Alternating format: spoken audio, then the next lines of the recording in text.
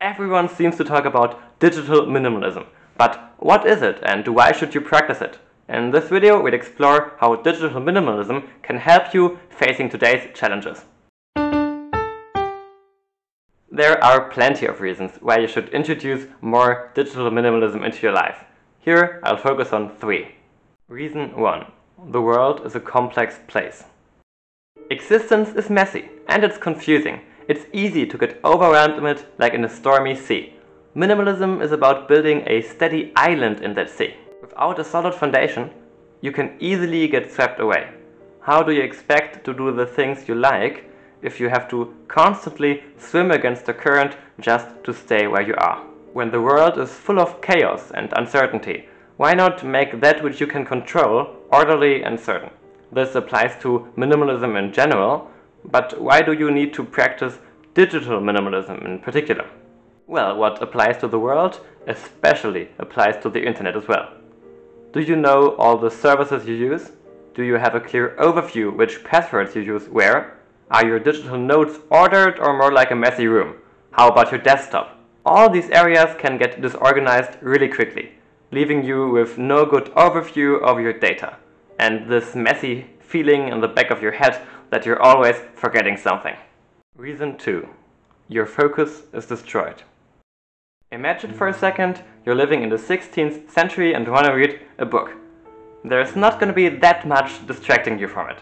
I can hardly imagine anything in the 16th century being more exciting than a book. It's not like the mail person's gonna come in every 3 minutes shouting at you that your friends have left you new messages. Now imagine reading the same book today. Every few minutes your focus is pierced by... Every few minutes your focus is pierced by notifications. And even taking these notifications aside, there are thousands of things that can be more exciting for you than reading this book. This is because for the last few years there has been an arms race for our attention. The world's best psychologists are working to make their companies' apps ever more addicting. The goal is always to keep you on those platforms as long as possible. So if you're checking out a social network just wanting to see something quickly, it won't be that quick. You wasting your time on social networks, for instance, is by design. Reason 3. Technology uses you. Well, there are 2 possible solutions to that. Either you're gonna live in a cave and never touch technology again, or you rethink your relationship with technology and use it merely as a tool again.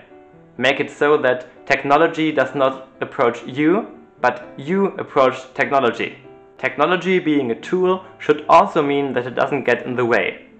Of course, it can be fun for some people to tinker with technology, but when I want to get something done, I would like the tool to be easy to use and reliable.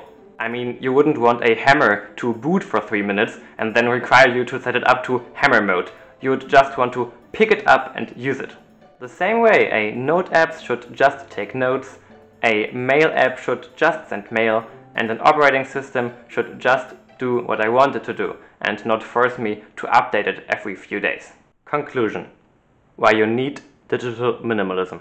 Digital minimalism can help you eliminate all the distractions that are keeping you from the things you want to do and regain control over your digital life. It's about creating a firm foundation to build onto. It's about healing your focus to do what you really want to do. It's about using technology as a tool again and not be used by it. This has been the first part of a 3-part series exploring digital minimalism with privacy. You've just seen why you need digital minimalism. Tune in next week on Friday at 1 p.m. Pacific Standard Time, or now if you're living in the future, to see why digital minimalism and privacy have to go hand in hand. And the week after, we'll explore how to put the things we learned into practical action and apply them. So subscribe to see the rest of this series and more on digital minimalism, privacy, and improving yourself and the world in a critical but constructive way. I won't tell you to ring the bell, because honestly it's part of the problem. I know this could hurt my channel, but I advise you to deactivate all distracting notifications, including YouTube. Just come back next week if you want to, mindfully and intentionally. I'll be there. Thanks for watching.